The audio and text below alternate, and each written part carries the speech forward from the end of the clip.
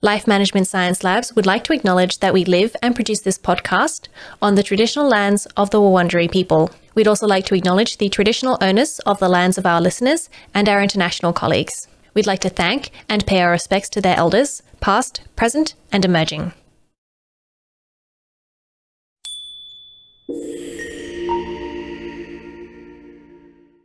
Hi everyone, and welcome to On the House, the Household Management Science Insights podcast, produced by LMSL, the Life Management Science Labs. We are champions of life management science, providing structured insights informed by science and inspired by practice on key aspects of conscious living. Each week we bring you scientific and practical insights on each element, with expert knowledge from professionals in the field. I'm your host, Gabriella Joustra, coming to you from Naarm, Melbourne, Australia. Let's get started. Hi everyone, welcome back to the podcast. Today we're going to be talking about storing and disposing of toxic household cleaners with my guest, David. But before we get going, would you like to introduce yourself? Yes, I'm David Speller. I work with Sustainability Victoria here in Melbourne and run a program called Detox Your Home, which is one where we collect household chemicals and make sure they're safely managed and disposed of. So the things that people have sitting in their sheds, we take those away and look after them. Yes, I certainly have quite a few things just lurking in the back of my kitchen cupboard. But before we get going, we'll do a little segment we like to call Have You Met David? So that's where we introduce you. So what's your favourite book?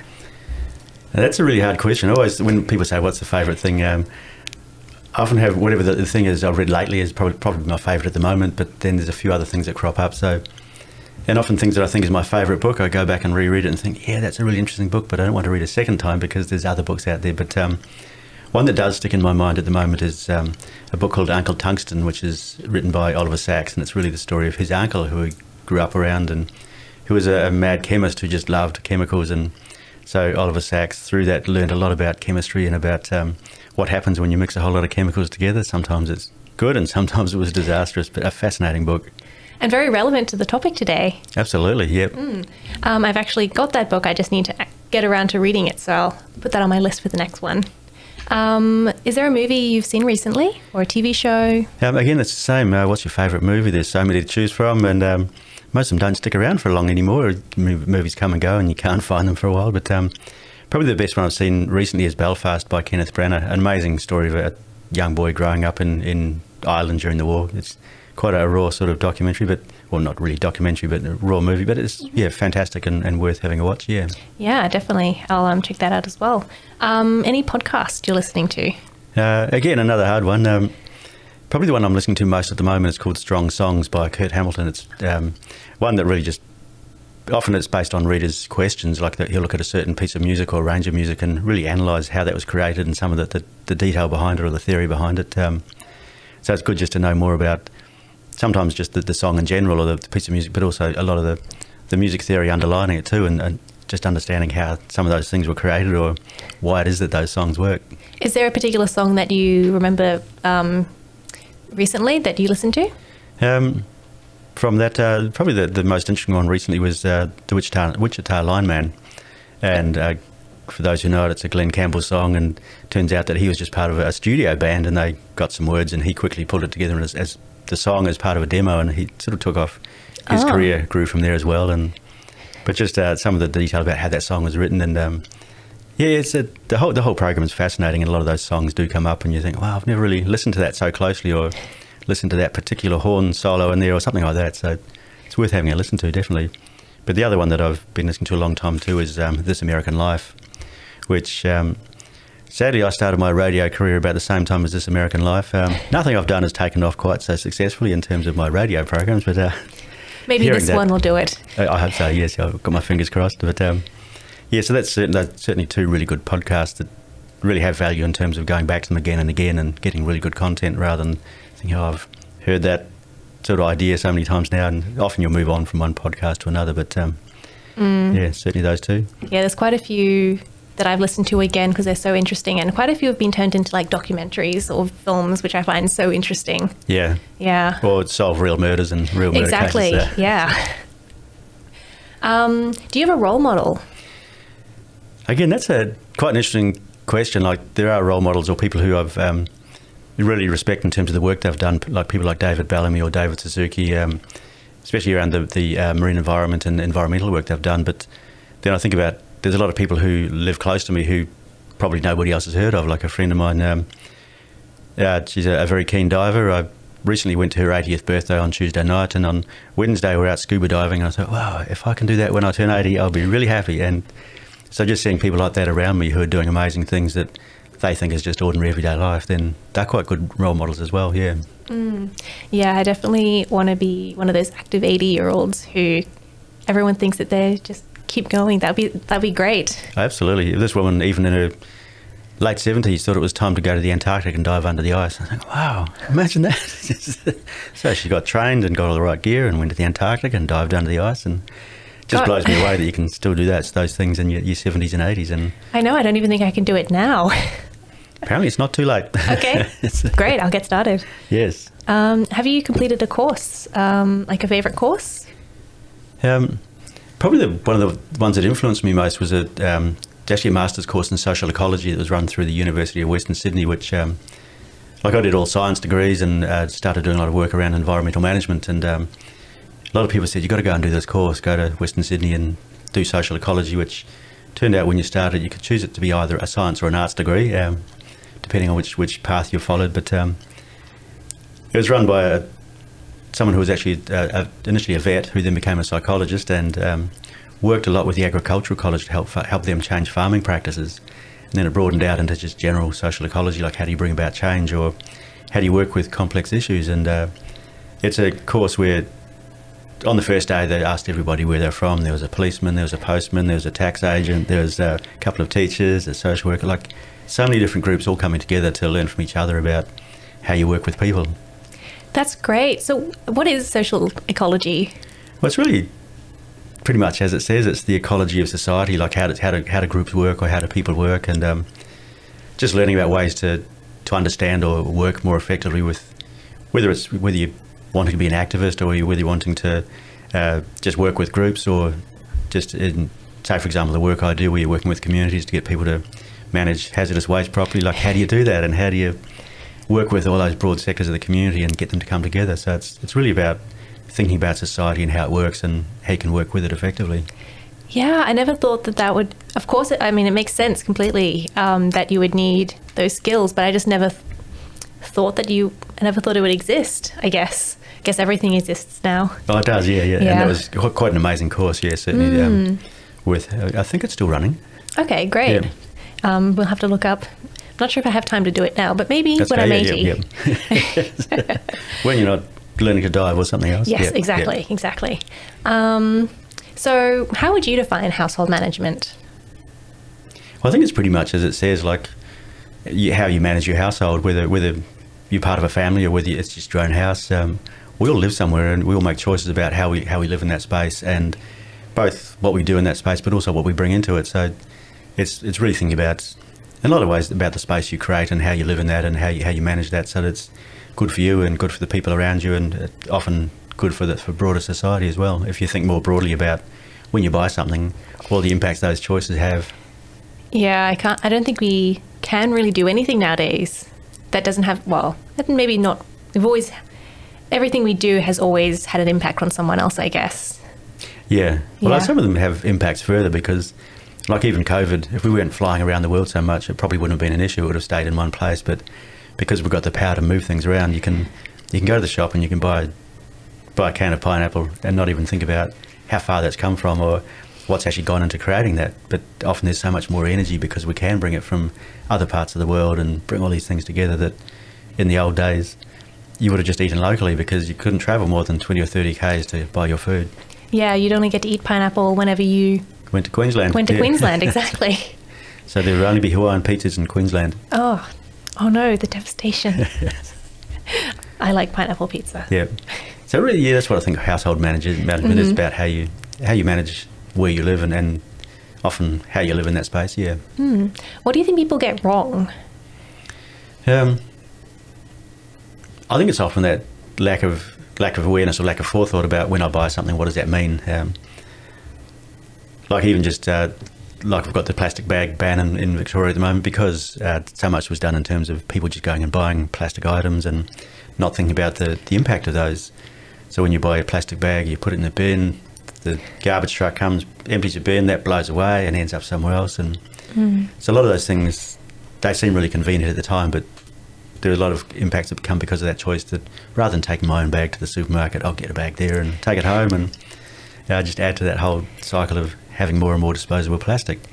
Yeah, I definitely remember as a kid, my parents just had these bags of plastic bags, and nowadays I barely have any, and I hoard them so carefully because, sometimes you need to wrap something in plastic so it doesn't spill everywhere. But yeah, it's definitely not as big of an issue for me, I guess, having to store them. Whereas I remember my mother, like, often come home, there'd be all these plastic bags hanging on the line because she wouldn't buy many, but she'd always reuse them and wash them and hang them on the clothesline and dry them. And the clothesline was an amazing place for a lot of things would happen there, like hang there, those things there, dry the clothes, of course.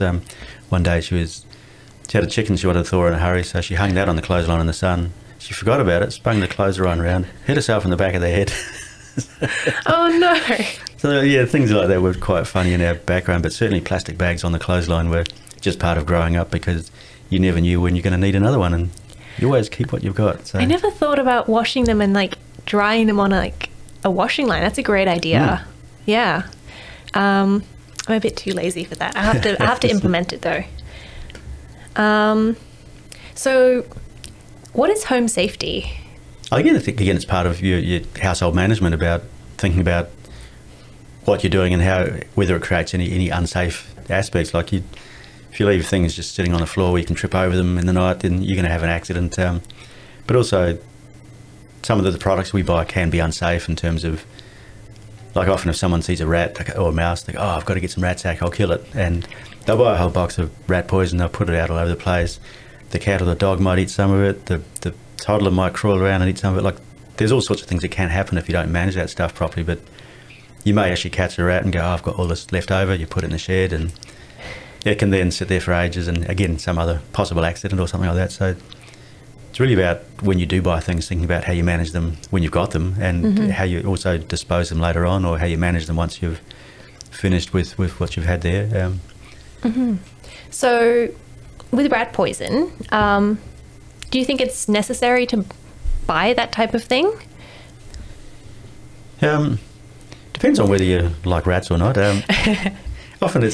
Often people say you've got rats because of other things that are happening in your property, whether you've got food sitting around the house, or sometimes a badly managed compost heap can attract those. So you need to look at what's actually attracting those rats, or whether you can actually stop them by looking at how they're getting to the house and sealing up those places, or those sort of things can be a way of managing it. And there are different ways of catching rats too. Like, you can use a trap and take them somewhere else, put them in someone else's property. But rat poison is one approach that people do choose, and it leads to a pretty nasty, horrible death for the rat. So it's not something you necessarily want to be part of. So you've got to think about whether that's the best solution for the rats you've got, or whether there's other ways of managing the problem, or whether you can just accept that we live in society. There are animals everywhere, and probably most of us have a rat living somewhere nearby, or foxes or something like that. But it's more whether they're getting into your house and how you feel about that is the issue. And if they're eating your food. Exactly, yeah. So you shouldn't leave the food out. It should be in the cupboard. Yeah, okay. But if you do decide to use rat poison, like, how should you, any tips for using it or for storing it? Well, probably the main thing is to follow the instructions on the packet, because there's so many different types out there, but also to think about wherever you put it, what else can get access to that? Is it going to be like, will children or pets get access to it, or even other animals? It's going to be put somewhere where birds may think that's birdseed and eat it. So you've got to think about how you make sure it's just available for the target animal you're looking at. So it's really about thinking broadly how you're using it, but then when you store it, like, why did you buy so much in the first place? Did you need that much? And secondly, is it safe where you're storing it, or is the packet going to break apart and fall into other things, or is it going to have any other impact on anything else? So how does home safety affect household management, or how does household management affect home safety? Well, it's really about thinking of all those things that you do. Like, how do you buy things in a way that's going to be safe? Like when you do buy, say you buy some cleaning products, often we'll buy the 10 litre or the 20 litre because it's cheaper, and that thing sits there for ages, and it can be unsafe just because of the nature of the product, or if it's when you're finished with it, what do you? Or you've used your 5 litres out of your 20-litre bottle. What do you do with the rest of it? You can't put it in the bin, so you've either got to find some way to safely dispose of it. But a lot of people, if you talk to them, they go, "Oh, just dig a hole in the backyard and I'll pour it in there," or something like that, which means it's gone at the moment, but it'll seep into the waterways, or it'll stay there, and when you plant something on top of that, it'll affect your plants. It can kill the worms. It can do, and we want the worms. So it can have a lot of different impacts in terms of how you decide to manage it. So probably, again, coming back to household safety, you think about when you're buying something, how much do you need? Yep. And if you do buy it and you don't use it, or what are you going to do with it next? Like, is there a way to safely dispose of it? Or are you going to be stuck with this thing in your shed that you leave it there until you move and someone else moves in and they go, "There's all this stuff in the shed, I don't know what to do with it." It's a really common problem for new tenants moving into a place. You know, really? There's all this paint, there's bottles, I don't even know what they are. It's not labelled, the label's fallen off. And so people do often move out of a house and just leave things behind that they didn't know how to dispose of, and then the new tenant has to work it out. Very nice. Exactly. So what are some common ones? You've mentioned rat poison, like some cleaning products. What are some common ones that we have in the house? Probably one of the most common things we collect through Detox Your Home are flammable liquids like terps and kerosene and things like that, things that people have bought for some particular reason, and then they've used a bit, or even they may have a couple of cans of petrol for the lawnmower that they use once a year, and so there's a lot of things a lot of flammable materials that people buy that they don't always use, and then there's no safe way of disposing of that. But also other things we get a lot of pesticides and herbicides. So whether it's your weed and feed spray for the lawn, or whether it's something really toxic for killing a particular tree or a bug, we get a lot of those really common items that we get. But also we got a lot of weird stuff too. Like a recent event I was at, someone brought in a really rusty old can with DDT written on top of it, and a jar in a bag that said strychnine, which is a really horrible poison. So there's a lot of things that people have that they've got no way of getting rid of those either. So some of those unusual things, but also the most common things are things like those fuels and the pesticides and herbicides, and a lot of some cleaning products like bleach and things like that you don't really want to spill on in the wrong place. But again, we buy a large bottle and have it sitting in the laundry just in case we need it, because we need a capful for today. And I have we had a bit of mold in our bathroom when we first moved in, so I bought the smallest possible container of mold killer, which was far more than I needed. And now it's just been sitting in my bathroom for 3 years. And sort of the same with grout cleaner and oven cleaner that I don't really use very often. Is it dangerous just to leave it lying around? Oh, they can be. Like a lot of these substances, often they're okay just sitting in a bottle in the corner, and if that's all it's doing. But you got to think, what happens if it spills? Is it going to get onto some clothes? If it's, say, you bleach and you're going to bleach accidentally your clothes, or is it going to spill when a friend's visiting with a toddler who's crawling around and puts their hands in it, or thinks, "Oh, this looks nice, and is that a lemonade bottle with stuff in it? I'll drink that." And so it can be poisonous in that way. Or some chemicals, when they mix together when they shouldn't, can actually be quite damaging too, in terms of either being explosive or just becoming highly corrosive and things like that. So it's best not to have things where they can accidentally mix together with other things that aren't meant to go together. So should you store your chemicals in separate areas, or should you just make sure that they've got a really good cap on them? It's probably best to make sure that first of all the containers are solid. Often a plastic bottle becomes quite brittle after a while, so you might move it and it just breaks open. So as long as the bottle's quite solid and the cap's on properly, and it's in a place where it's not likely to be hit or bumped or damaged by anything else, and it should be reasonably safe for a while. But again, you need to keep an eye on it, and often think about what happens if it does spill, because when it's in the laundry, just in the bottom cupboard, when it spills, it can go right across the floor. Or sometimes it's safer to have, say, a small plastic tray or something like that things sit in, so that if they do break, at least it'll be contained a certain amount. But then you've got to worry about all the other things that are in that plastic tray as well. So how are they going to mix together? Do these things tend to have expiry dates that you need to keep an eye on? Some do and some don't. But then some of these things, they're fairly stable. They stay the same throughout their life. They're not going to be become a different product or break down necessarily, and they can be used for a long time, whereas other things do change their nature. But a lot of things just have a use-by date because the manufacturer is required to put on that, whether it's going to break down or not. But again, you should, just because you can keep something for 5 years because it's safe on the bottle doesn't mean you need to have it in your house for 5 years. You can say, right, I've finished with that. I don't need it anymore. I can safely get rid of it somewhere or move it on somewhere, or even find out if somebody else actually needs some of this right now and I can swap it or give it to them, yeah. So do you know are there groups where people sort of post what cleaning materials they have, or is it more just asking around some friends? None that I know of. Like, I know that in my neighbourhood there's a Facebook page called Zero Waste Westies, and like if anybody's got anything they don't want that they may want to give away, they go, look, I've got this half a bottle of bleach, does anybody want it?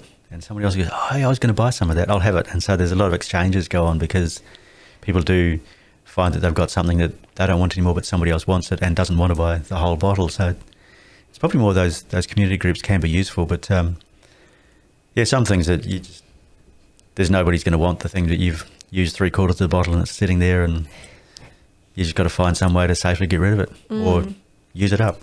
Yeah. So how do you safely get rid of a lot of these materials?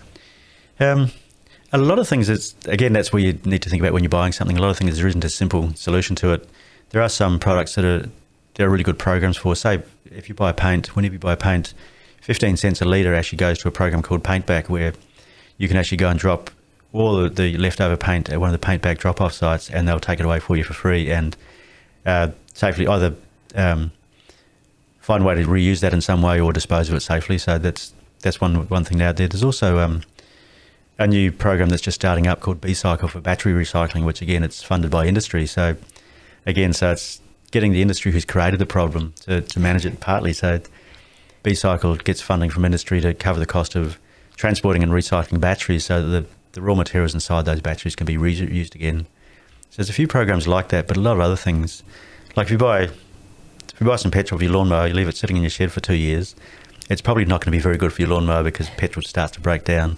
And you can't pour it somewhere, you can't put it in the bin. You don't want to put it in your car because it'll probably be bad for your car engine too. So that's where things like the Detox Your Home events are worth having a look out for, because you can bring those to us where you drop them off and they're taken away, and a group of chemists work out what all the contents are in the unlabelled bottles and work out how they can manage that safely. And some of it can be reused, some of it has to be disposed of to landfill if it's made safe. And some of them, like really strong acids and really strong alkalines, can be mixed together to make a neutral solution, which then can go through industrial waste to the sewage station.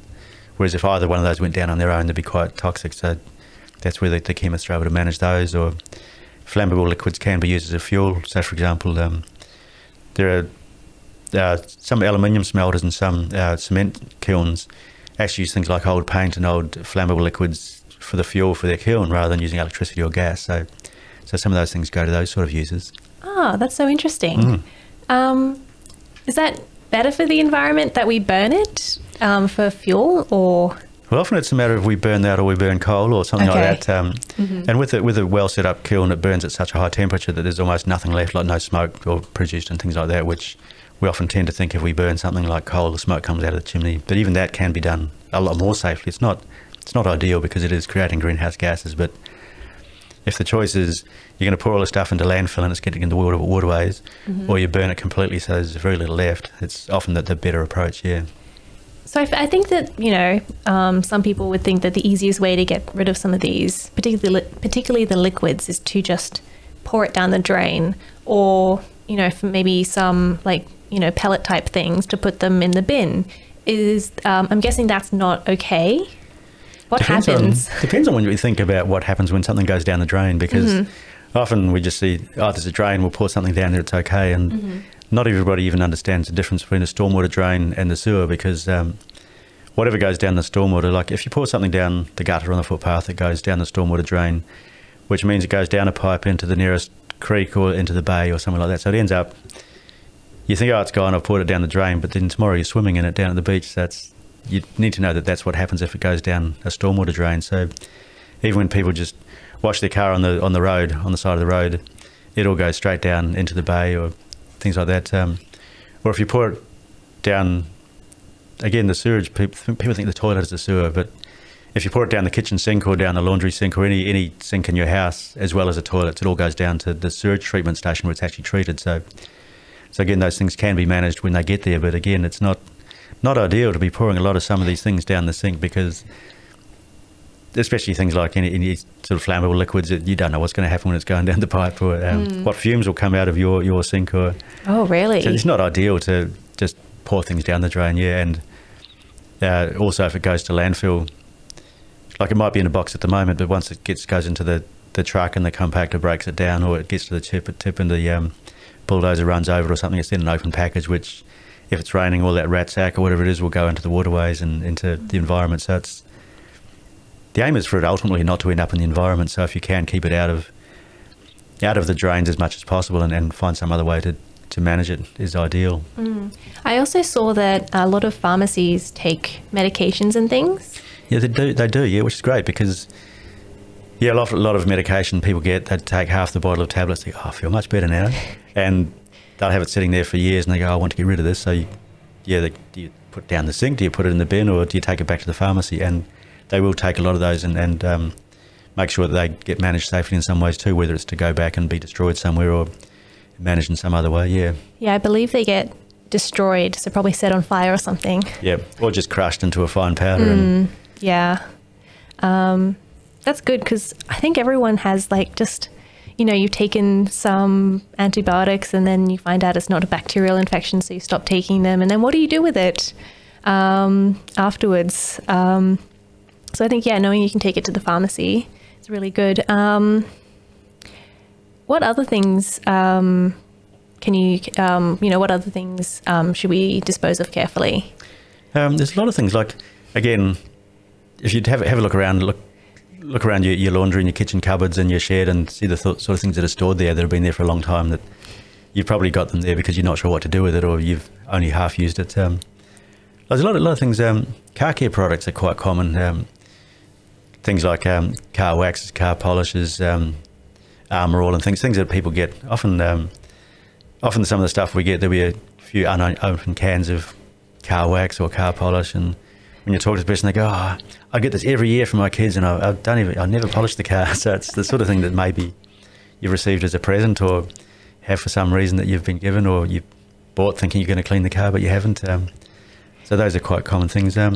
Cosmetics too, like a lot of cosmetics, even nail polish and things like that, they're acetone based and stuff. They shouldn't ideally end up in the landfill either. So again, it's one of those things, you talk to someone, they go, oh, I got about 50 bottles of old nail polish sitting at home, but I don't know what to do with it, or I might use it one day. Whereas often it's just sitting there for years on end. And again, that's the sort of thing we do accept, because it can be processed as well. So yeah, there's such a wide range of things that we do end up with people bringing to us in terms of pool chemicals, things like old chlorine and stuff like that you may have used for your pool. Gardening products, a lot of different fertilizers and compost and things, or not as compost, but guess that could just go in the garden.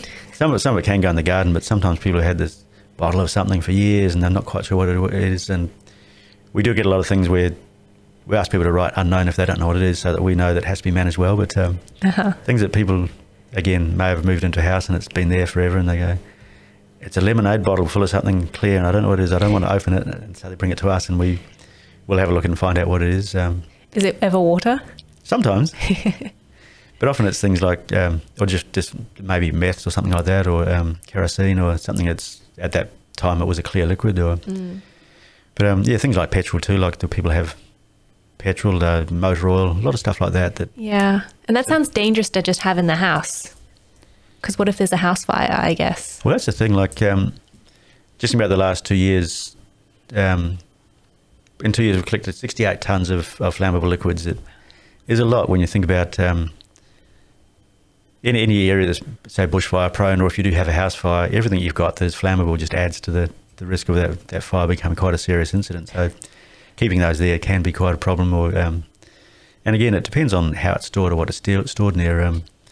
Things like batteries are known to create sparks or to cause possible fires, but when you've got your batteries and all your chemicals stored in the same place, it creates quite a dangerous scenario too. So a lot of those things, depending on how you store them, are dangerous, but also depending what else happens. Like if you do have a fire and you've got a whole lot of flammable stuff in your shed, which is right next to your house, then you just add it to the mix, really, yeah.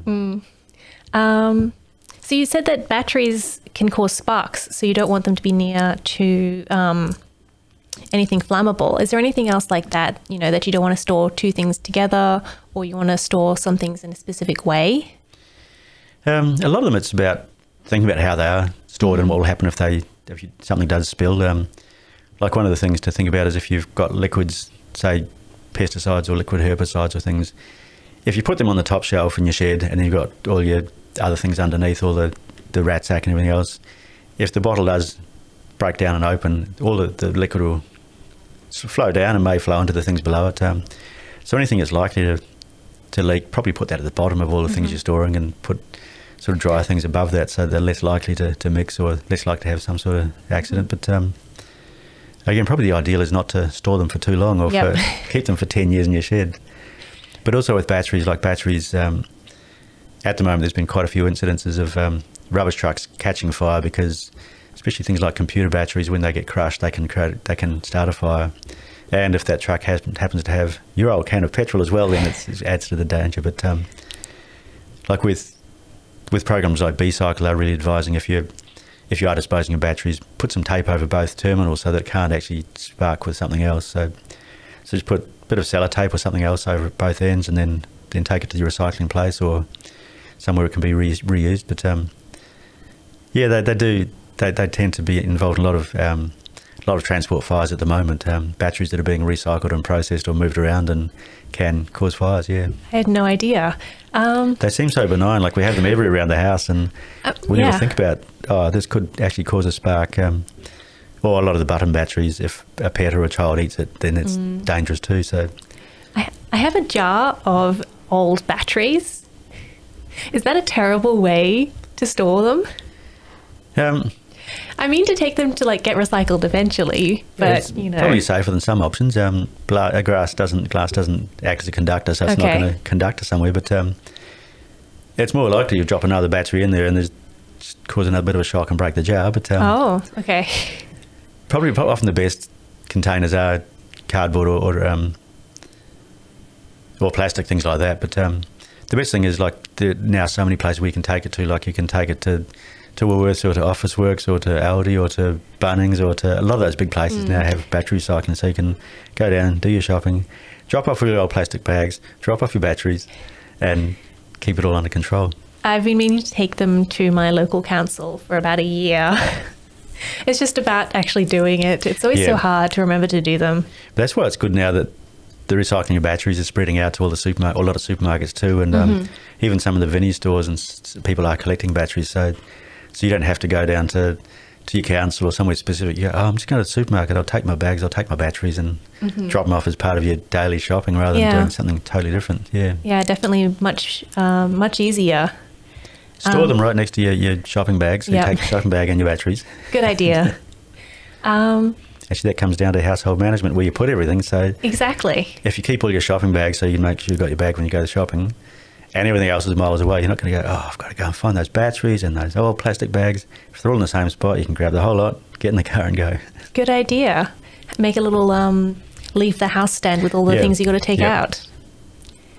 So you did say to keep liquids down the bottom, but how do you prevent kids or animals from kids? I know when I was a kid, I saw a bottle of Windex and I thought it was blue Coke. I thought it was a blue fizzy drink, so I drank it. I didn't consume it. I spat it out because I was like, ugh, this is Didn't gross. taste like Coke at all. Didn't taste like anything I liked. But how do you stop kids from drinking stuff and eating stuff?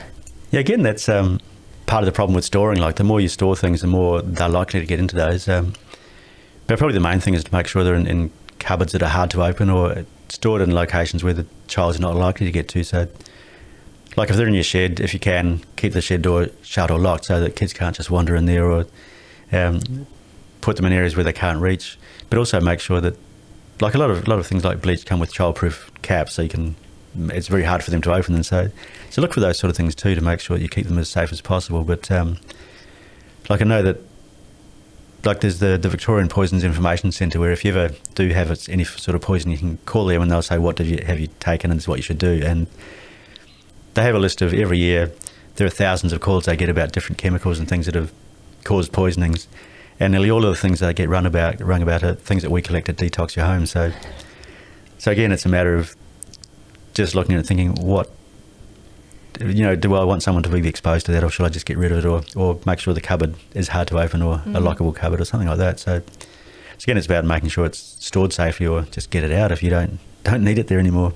And you also mentioned when you wash your car that all of the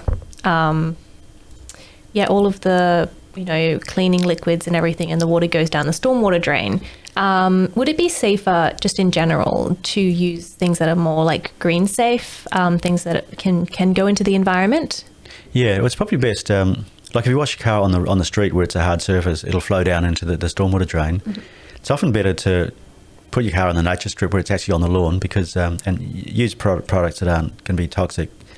So wash it on the lawn, so the water actually goes into the ground and possibly down into the water table too, in terms of creating water as part of the natural water cycle, which means it's not going to flow straight into a waterway somewhere. It's going to be filtered by plants and things and make it safer, but also gets more water into the environment in that area, as long as you're not using really toxic products that are going to kill off your grass and kill off everything else. So look at what you are using in terms of the cleaning products, about how safe they will be, and then try and wash it somewhere where the water will be absorbed back into the environment.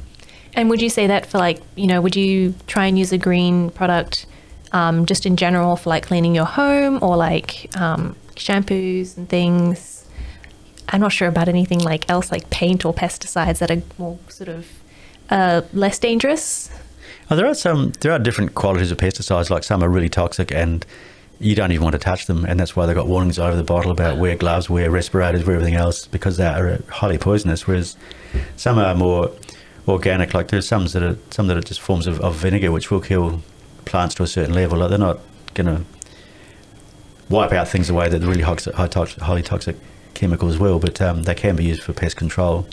So yeah, do look for ones that are more safer, and generally often they'll have labels on them to describe why they're a safer option, why they're safe for pets, safe for the environment. So read all the labels first and see what you're buying. But yeah, I think like we always think, okay, I've got weeds in my garden, what am I do? I'll just go and pour a whole lot of weed killer on them, rather than going out there with the spade or the fork or the trowel and pulling the weeds out and putting them in the green bin so they go somewhere else and turn into compost. So it's about how we choose to respond to those things, whether we do want a quick and easy solution, which is to poison them, which works temporarily, because as soon as that's done, another weed will grow back in the same spot, or whether you maintain your garden, or and paints, there are different qualities of paint too, like some with really high levels of organic compounds that can off gas, whereas others are quite designed not to produce lots of toxic gas, and have different types of paint. Yeah, so certainly talk to the paint or your paint shop and say, look, I want a paint that's not too toxic or too poisonous. They'll be able to point you in the direction of all the right ones to choose. Yeah. That's really interesting. Yeah, I guess I'd never thought about seeing what I'm buying, and I just thought, oh, it's just cleaning stuff, I'm just going to buy the cleaning stuff, or I'm just going to buy fertilizer, I'm just going to buy all these different things. I guess now I'll put some more consideration into that. Well, it's like a lot of people now are starting to look at the labels of the food they buy and think, should I be putting that in my body? Like I know at work years ago, excuse me. Did you want some water? No, I'm right. Okay. At work years ago, as part of a program, we were working with a group of kids who created a time capsule that they wanted us to open in 5 years' time. When we opened it, we thought, oh, what's this? Oh, there's a burger in here. And we opened the cheeseburger. I won't say who it's from, but it was totally intact, like it hadn't gone mouldy. It looked like you could put it in the microwave and eat it straight away. I was thinking, wow, this is what we eat when we buy those burgers. And so a lot of people are starting to think about what you buy when you buy a product, and you can eat that. But a lot of the other things we buy, we just get, it's cleaning product, I'll just buy that and I'll scrub away, and never think about what that's going to do in terms of what it leaves on the surface you've just cleaned, or where it goes when you're finished, or just what sort of gases come off from it. Yeah, so it's definitely worth all those other products having a look at the label and think, is that something that I want to actually use in my home? And also, what am I going to do with it afterwards? If I've got half a bottle left, can I put it in the bin, or am I going to have to find some other way to get rid of it? So what's something that you do in your own home to like keep everything organized?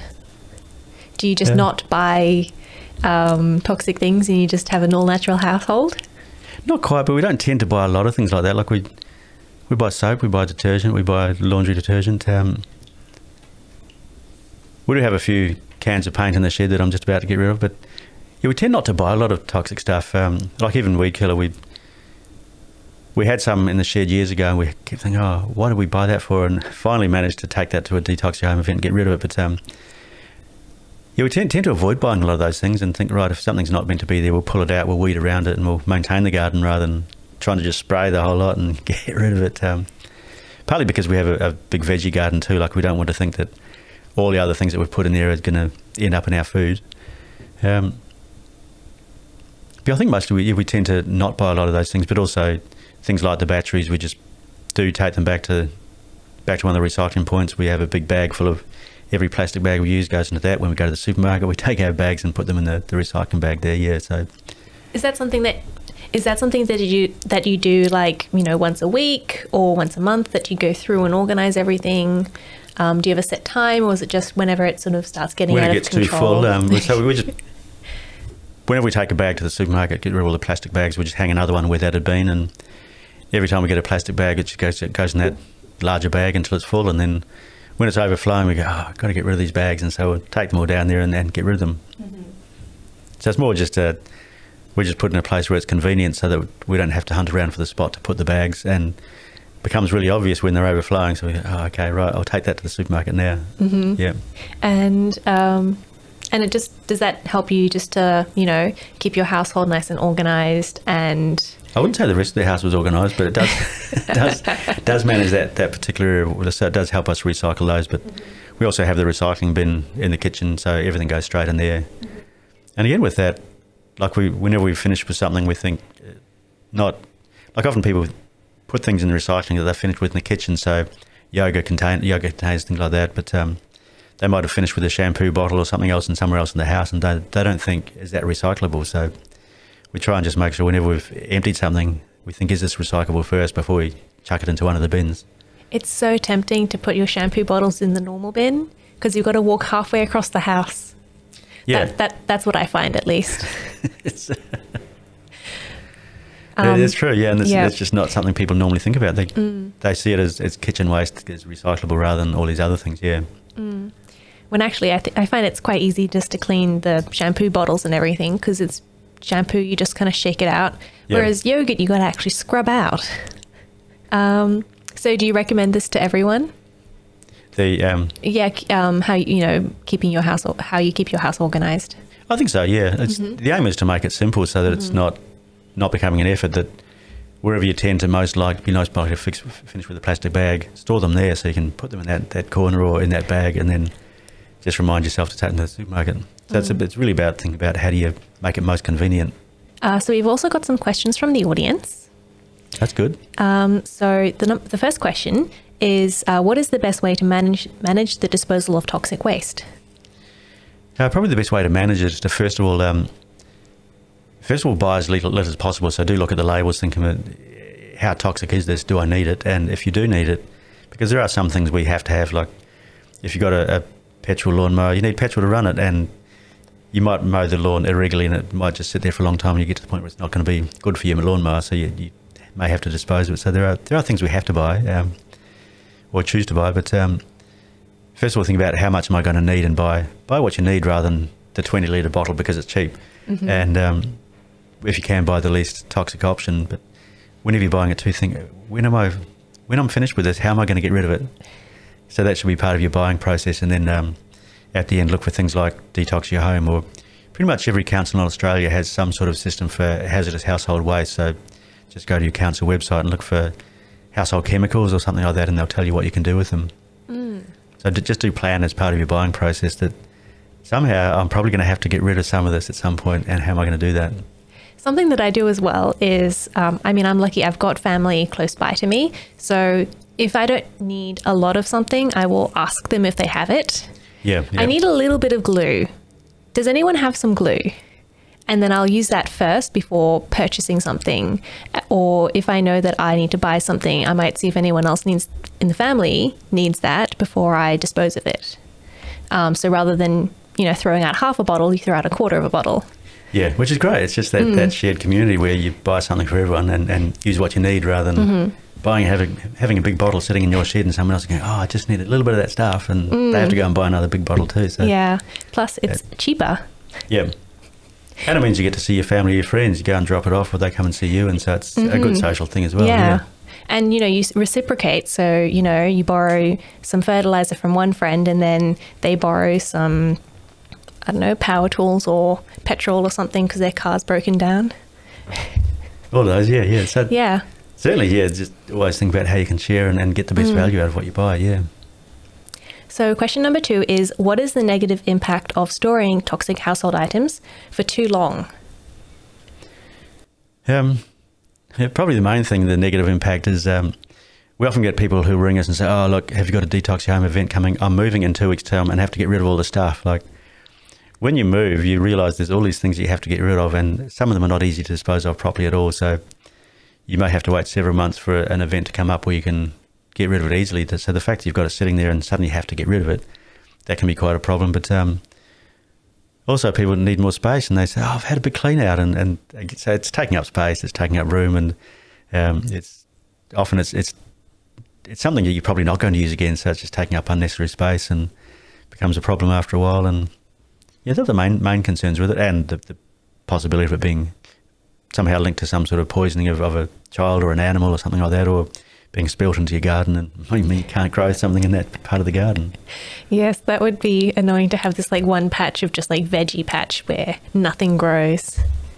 It's really interesting because we were looking at getting chooks a while ago, and I got a couple of books about making sure you set up well for having chooks. And the first one of them said was, make sure you test the soil around where you're going to keep the chooks, because they're going to dig up on that dirt.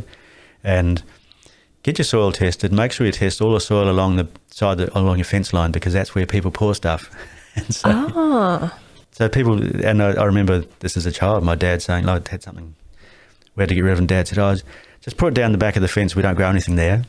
And that's what we'd do. We'd just go down to the back fence and pour it along the fence line, and we never grew anything there because we knew what was in that soil. But when you move into a place that hasn't been yours for a long time, you think, oh, look, it looks great, I'll put my chooks over there, and they start digging around and they eat whatever is in that dirt. It can be quite a problematic thing, the fact that we often do think about pouring things along the fence line, or people say to us, oh, yeah, I've always just dug a hole and put the stuff in the hole, is that all right? We go, no, it's not really. It's still poisonous, even though it's dug in a hole in the ground, and you're going to grow things there. So it's... How do you keep? This is not a question for you. This is a question for people who are digging holes. How do you keep track of where you've dug stuff and know not to grow things there? That's the problem. Often you don't know. You've got no idea. People might remember where they buried their pet, but all the other things that people bury in different places, they often have no idea. Or we did recently get some information from one of our events. We're talking to somebody that said that they always, whenever they wash their bike, they collect all the chemicals they used to wash their bike and pour it on a certain spot in the driveway, because that's where the car parks and there's always oil dropped off the car, and so they pour it in the one spot. So some people are methodical and they know they've done that, but when they move, the next people who move it in don't know where that spot was or where the spot around the garden was that somebody's buried something. So it's not as though you move into a property and someone gives you a map of all the toxic spots around your backyard. It's just something that it's not good for you or for the other people who move in after you. It's like an it's like an anti-treasure map. Yes, yeah. Don't plant here. Yep. So the third question is, what is the appropriate disposal method for lead-contaminated products, especially around children? Is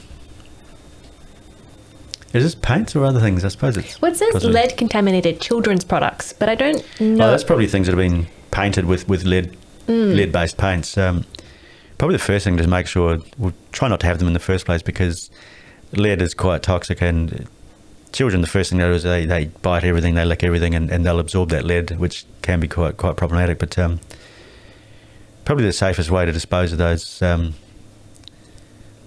too many ways. A lot of them, if it's wooden toys and things like that, like there's probably no real preferred option. The best thing, it's best that they are destroyed in some way, whether it's to go to landfill or to find some other option, which there aren't many options around, I don't think. But certainly get them out of the house, and don't let any kids have them, or certainly don't let them put them in their mouth. You can actually buy lead testing kits from places like Bunnings, where you can, any painted surface you can test to see whether it actually contains lead. So you could test your children's toys as well as the paint on the house walls and things like that too. But it's certainly good not to have those in the first place. So try and not buy things like that, but also let your friends know when they're buying things overseas, especially try not to buy things with paint that may be lead containing. Yeah. So question number 4 is, how do I identify a potentially dangerous product? Often it'll tell you on the label.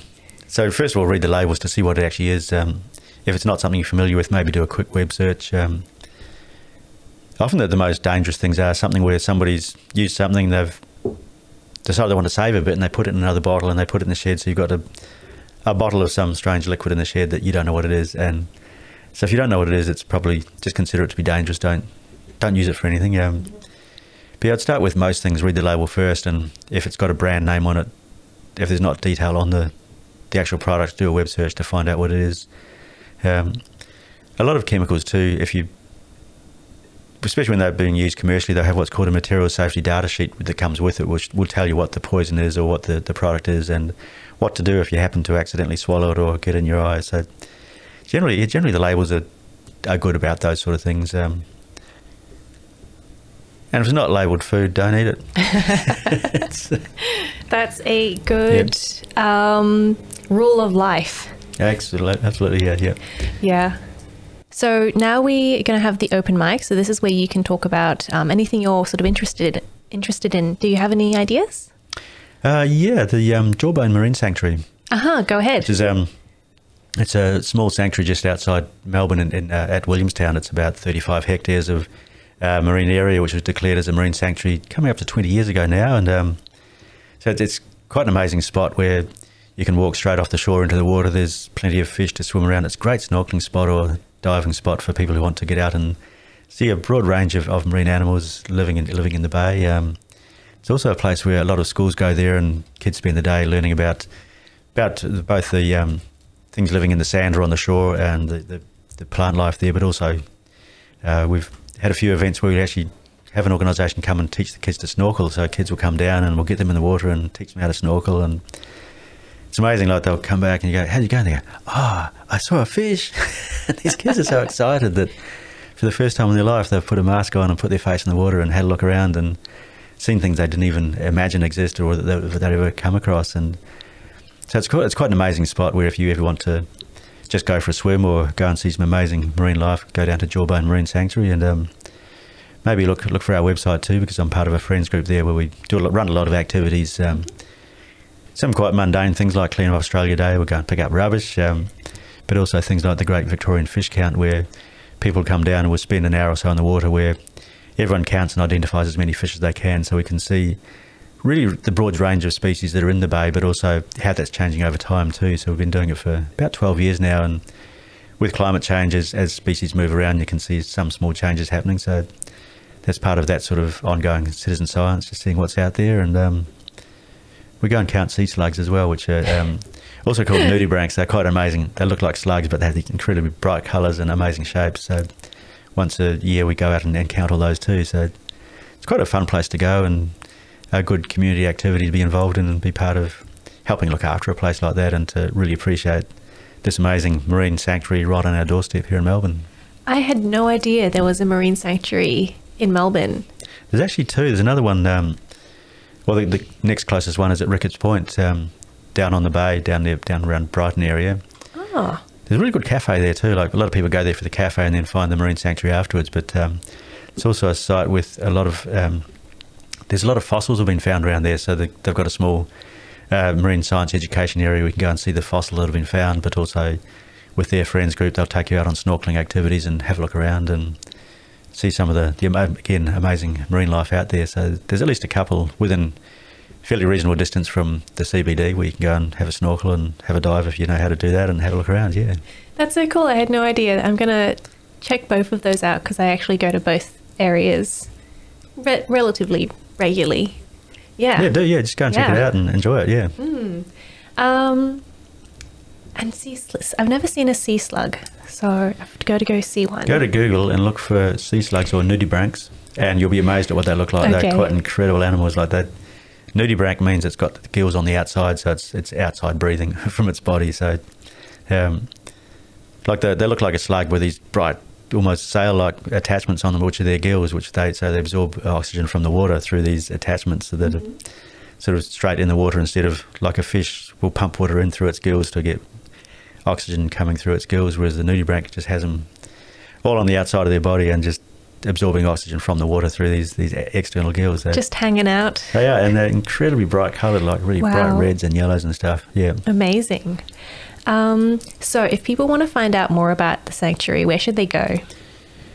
Go to the end of Rifle Range Drive in Williamstown. That's where it is. So just go down to the end of Rifle Range Drive, which is part of the reason why it's a sanctuary, because for 110 years there's a rifle range there, which meant nobody could go in there and go fishing without accidentally being shot, which happened a couple of times. But it was protected for that reason. And it's also protected because it's an area with white mangroves growing on the basalt rock, which is quite unusual for Victoria. So that's where they can find it. But they can also just go to just do a search for Jawbone Marine Sanctuary, and you'll find a website and a lot of information from Parks Victoria as well. Great. And what if they want to find out more about you or your organisation? Go to the Sustainability Victoria website, and when they first go to the Sustainability Victoria website, there's a couple of programs that will come up. One with a few questions like, how do I safely dispose of chemicals, or which takes you to the Detox Your Home program.